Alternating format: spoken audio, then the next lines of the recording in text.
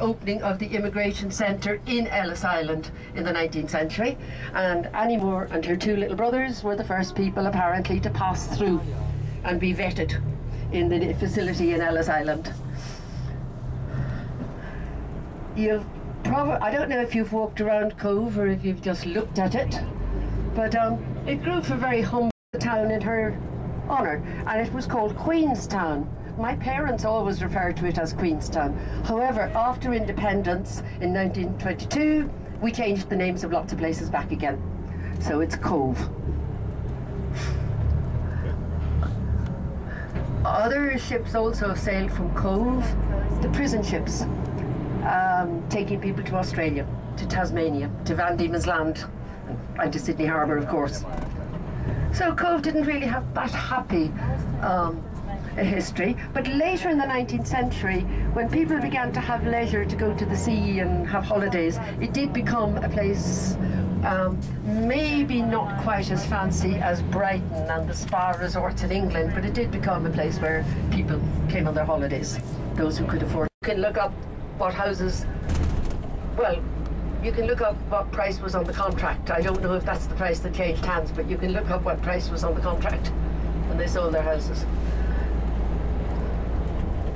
In some parts of the country, houses are selling for about 50% less than they did in 2007.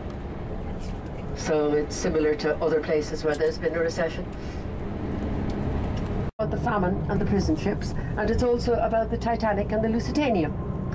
The Cove was the last port of call for the Titanic before it went on its final journey, first and final journey. Napoleon was obviously putting the fear of God into the English. They were absolutely terrified that he'd invade England. They were also terrified that he'd invade Ireland and take a back door into England, and they were probably afraid that the Irish would welcome him and show him the way, and, you know, give him sandwiches for the journey. So the British government fortified the English coastline and the Irish with these Martello towers. They were towers on which they mounted a cannon. And I mean, that's all it was for. It was to mount a cannon and repel. There are 5 of them here in Cork Harbour.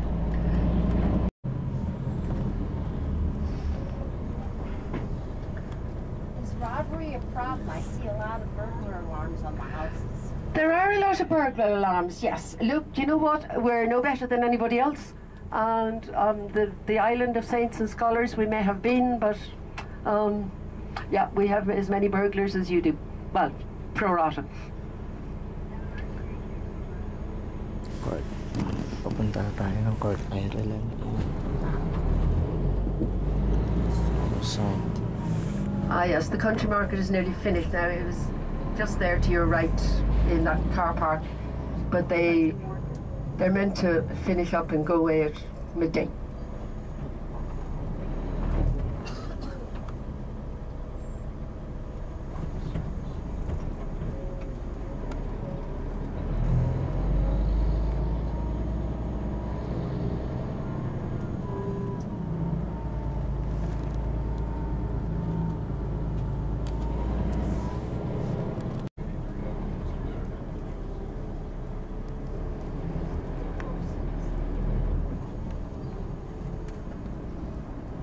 Nila parang simbahan lang sa Pilipinas tapos lahat ng bahay nila dito may mga chimney tsaka mabababa, maliliit, malamig kasi. CORK Ireland.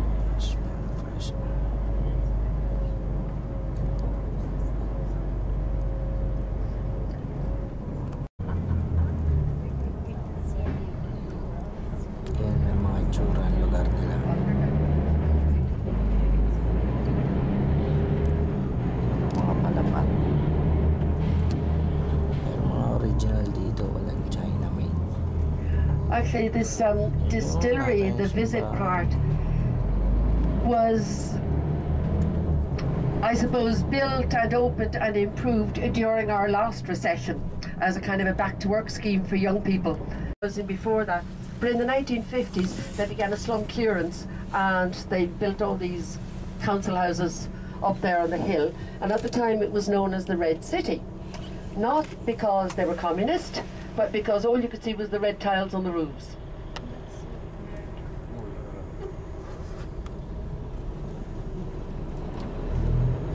Oh, I missed the Legion Tower.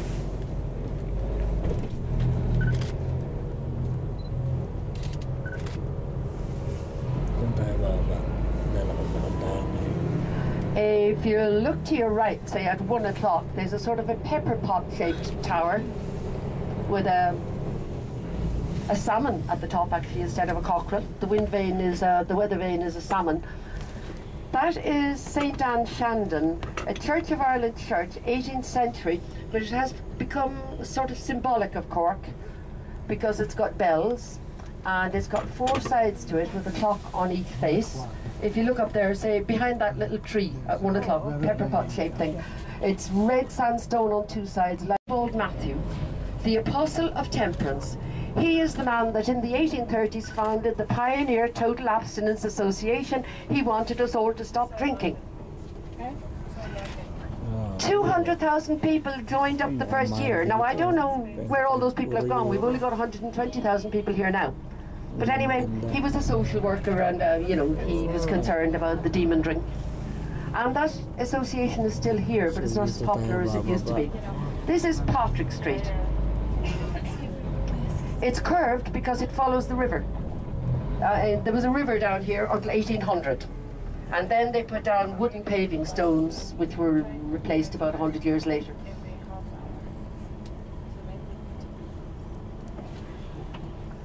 Like to be out and about. Irish. And of course the kids are out of school, yes. You should see some school uniforms. What day is today? Saturday. You won't see school uniforms. Oh, it's Saturday. They all come to hang out and get boyfriends, girlfriends. And if you look there to the right, those girls who look like they're going to the beach, this is a very recent thing, and you'll notice it a lot more in England and in Ireland than you would in other countries, European countries. Very scantily dressed teenagers, like practically naked. It's just fashion. They're not of any more doubtful morals than anybody else. They're just very scantily dressed. That whole area on our right there is known as the Huguenot Quarter. That's French Church Street. It's where the French Protestants who were fleeing persecution in the 17th century came when they came to Cork. Oh, some musicians. That's a big music venue in there, behind an old cinema that's now a nightclub and concert venue. The English market, for those of you who had read about it, is in the block there behind us on our left, the indoor market where the Queen went to visit. I don't know why they took her to the market, because I'm sure she never goes to the market in London. I don't see her down Brighton Market somehow or other, or Brixton Market, but anyway, that's where they took her, and she was delighted, and we got lots of photographs. And now the fishmonger has a huge picture of the Queen up behind the monkfish and the cod with her laughing her head off. He made her laugh.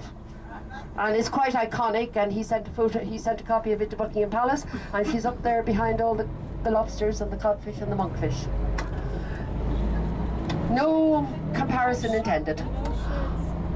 Now we're coming out of Patrick Street and we're turning into the Grand Parade, which in Gaelic is called Shráid an Chapel Dui, the Street of the Yellow Horse, because there used to be an equestrian statue of one of the Georges at the other end of it, and the horse didn't age very well. He was missing a leg and he got a bit yellow, and you know, and the statue was bronze anyway.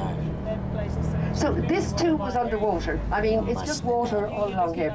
Now, the old medieval city here, there are no medieval buildings in Cork. They didn't survive. Maybe because of the water, maybe because of the bog, maybe because people kept on shooting cannons at them, who knows. But the old medieval city was one street which is parallel to the one we're on, up to our right. And there were walls around it. The city wall, to the city by a 19th century judge. And it used to be the tradition for students to throw each other into the fountain after their exams or whatever, but you know, the students, things have moved on. They don't do anything that innocent for fun anymore. Throwing people in the fountain would be, you know, kind of lame. I don't know why there's a street festival on, but it is festival season, and you know, every week there's some reason to be selling food on the street, which is good. That's oh yeah, the lights. I'm not sure if I like them. They were designed by some Spanish architect. A Republican monument to our right. A monument here to the soldiers of both Irish and English who died in World War I and II. And now we're on the first commercial street in Ireland. This is where, well, this was a waterway as well. As you go along here, if you look at the buildings, they have stairs on the outside. Merchants, bankers, lawyers, accountants built their offices here. The first commercial building was down further. Did any of you see the film Michael Collins? 19th century on. This particular one here on the left is kind of interesting because you can see that the brick isn't local. Ships used to come to Cork from Holland, bringing stuff, or come from Holland empty, to collect butter and all the other things we exported, and they'd use the bricks as ballast. And so the bricks, they're recycled bricks. This is the South Mall, and up until about 20 years ago, all the lawyers lived here, or had their offices here, but that has changed a bit. Now, as you can see, the other branch of the river is just there on our right. Other branch of the river. And across there to the right is the City Hall. Now that's a comparatively recent building. It was built in the 1930s with money, some money offered in compensation by the British government for the city. Love to hate here at the moment. They were the cause of all our troubles. So, but the bank buildings were built in the mid-19th century. We used to hate the lawyers before, now we hate bankers. And no offence if any of you are bankers or lawyers. We always need somebody to blame.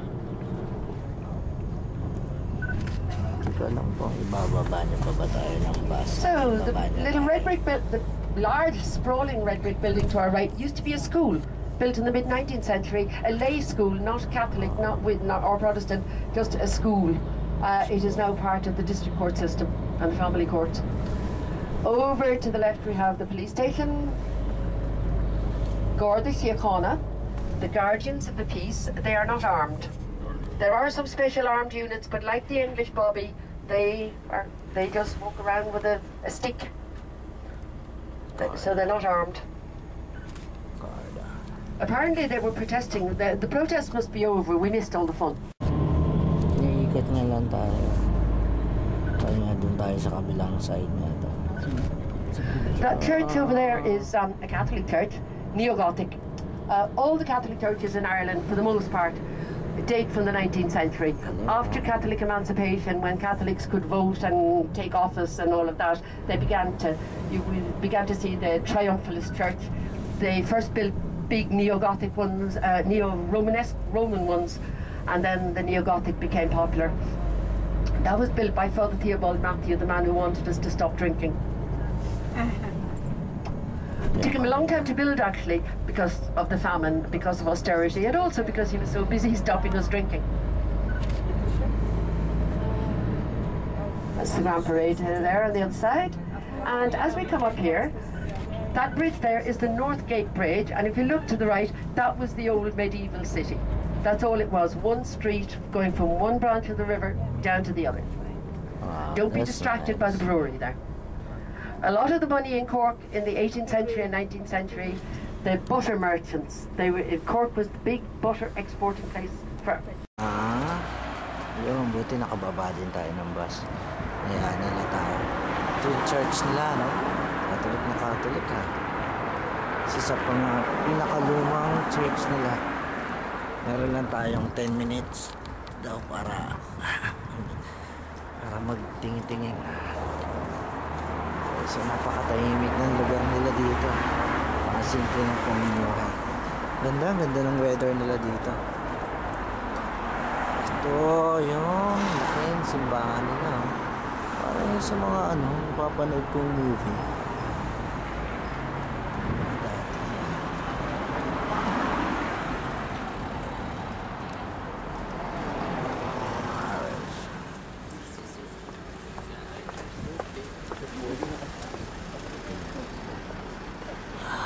Kuha tayo ng mga magandang anggulo. Lakad tayo. Ano? Nakatangsa nila dito, no? BMW, Mazda. Ayun. Dito pala ang harap eh. Pasok tayo. Ayan, no? Ang ganda, oh. Ayun, no? Sa makakita yung ganyan. Ganda. Doon yung bus. Doon pa natin. So, picture tayo. My own children, I came back to Ireland and they went to the local Catholic school. And there wasn't a huge problem if the parents, I mean, you know, the church has been getting a bad press and fair enough, but it wasn't a problem to send your children to a Catholic school if you weren't particularly Catholic yourself. They accommodated you and they fitted the children in as best they could. I know in one of my son's classes there was a child of atheistic parents who didn't want the children doing religion in his class, and on confirmation day those children happened to be musical, so they included them in the whole day by having them come and play the violin for the ceremony. So, you know, it's